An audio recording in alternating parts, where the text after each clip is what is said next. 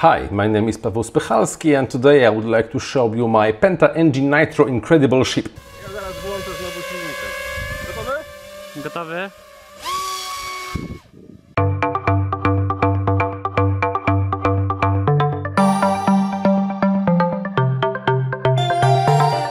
The general idea behind the PENIS, bear in mind, I will never say this word as a one word because no, let's call it a Willie.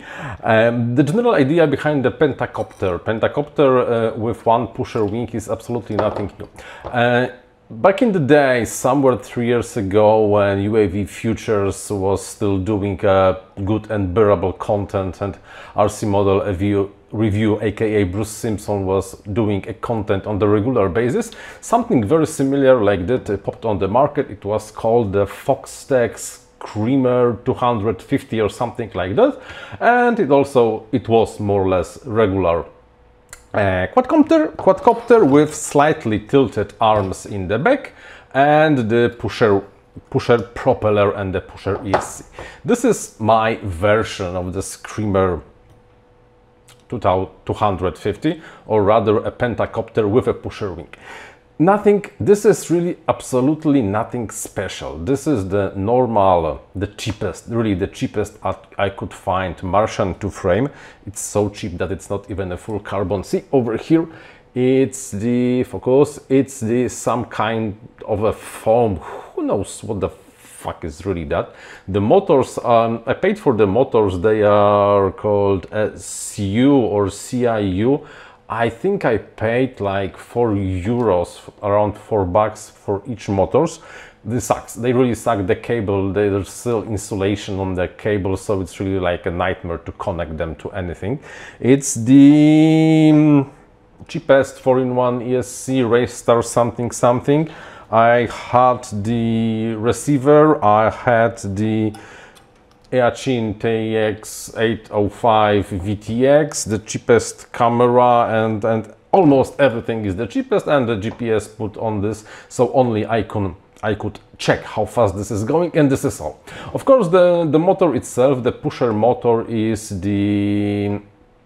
not anyhow automated how it operates, because you have only two sticks, and because how the quadcopter really flies, you do not have a stick to which you can assign this motor, because it's not working like that. The regular quadcopters does not have an easily assignable stick to just engage the pusher. This is why I'm just engaging this on the switch. I have this channel and this ESC assigned on the switch over here, so when I push the switch like this, it's 75% like that, it's 100% throttle, and this is all. This is absolutely nothing fancy. And as you were able to see in the original, the opening line, it kinda flies, right? Kinda like now. Now the question is how this behaves in the air. Well, it's special. It's special. It gives some interesting experience behind the sticks. But no, this definitely is not something that you would want to fly on everyday basis, because, like I said, it's special. Now, let's watch some footage, FPV footage, and maybe not only FPV footage, and you will be able to determine by yourself how this thing is behaving in the air.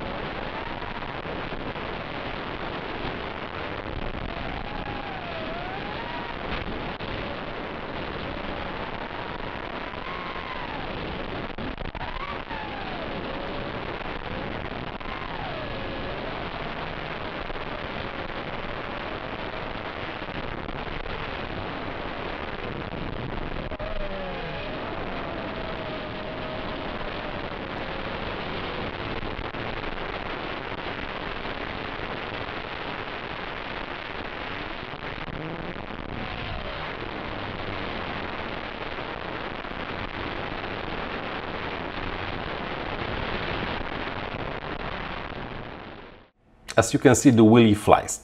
Kinda, it's special. It's special because of how I had to install the camera. You cannot really fly it like a normal quadcopter because the camera is flat, so you have more or less information when you are going, when the pusher propeller is enabled.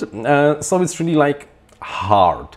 The motors on the arms, those 2204, are extremely weak and they do not deliver enough thrust for any interesting things in the air. Also, the pusher motor is also the same 2204, which really by today's standards, it's really not enough torque to do anything very, very interesting. So yeah, have I lost a thread? No, I did not lost a thread. So it's special. Like the original Screamer 250, it really screams in the air. Why? Because the real propeller is catching the disturbed air from the back propellers, and it really, the sound is like, okay, I should stop making those kind of noises, and you really can hear it when it's going on 100%. It's really like a very distinguishable noise. You can fly it, and in the way that every time you fly, it's like the yaw flat spin, because you can just keep the horizon level, keep everything level, engage the pusher propeller, and do most of the maneuvers only using the yaw, just like you were flying, let's say, a normal airplane, not a drone. So the feeling behind the stick, it's closer to the airplane than a drone when the rear propeller is enabled. Of course, if I would tilt the camera upwards like we do in our drones and do not engage the rear propeller, it will just like every single other regular drone.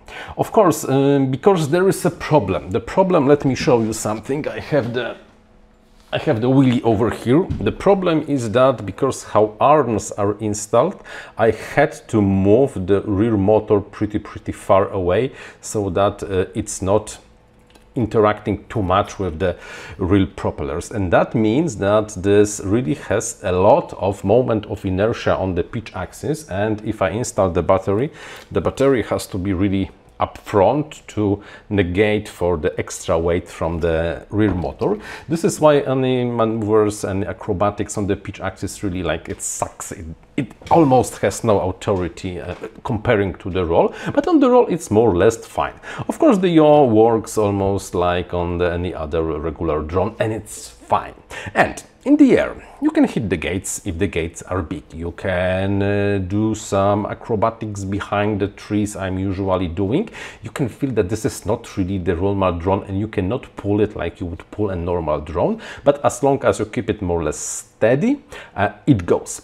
From time to time, especially when you are doing a really 180 turn, something like this, then something very nasty happens, because then the real propellers are catching the disturbed air from the pusher propeller. And what happened, it really like goes into a very strange wobble while facing, usually while facing the front side down, and it's really like, oops, what just happened behind the stick. I'm not sure if any case like this was in the FPV footage, but this is really highly irritating, and this probably is the worst behavior that this thing was really pushing, presenting when I was flying it. So more or less 180 degrees tight turn is out of the question when you want to have nice experience, but besides that, yeah, super cheap, really.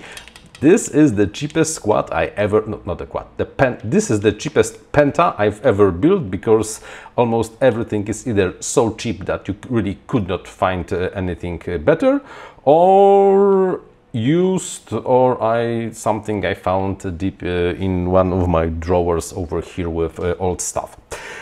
The mount for the motor, if you have a spare Martian II or not a spare Martian II, the STL for the print is linked to this on the Thingiverse, is in the description, of course, so you can download, print it, install anything, connect this to a switch on your radio, and you are ready to fly like you want it. And yeah, I think that's all for today. That was really interesting design. I'm really happy I've built it. What else? Almost 100 kilometers per hour. Not bad at all.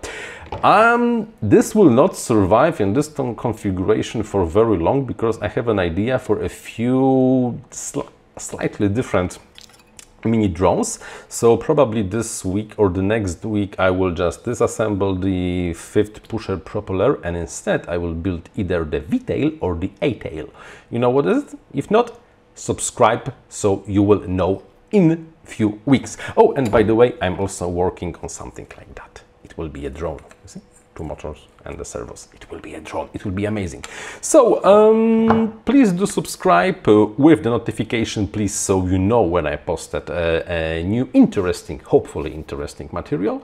And hit like and comment in the comment section and do stuff you're doing usually, because yeah, thank you. And thank you to my huge thanks to my Patreon supporters. So this actually was funded thanks to your help, and thank you one more time. Okay, so this is all for today. Until the next one. Bye bye.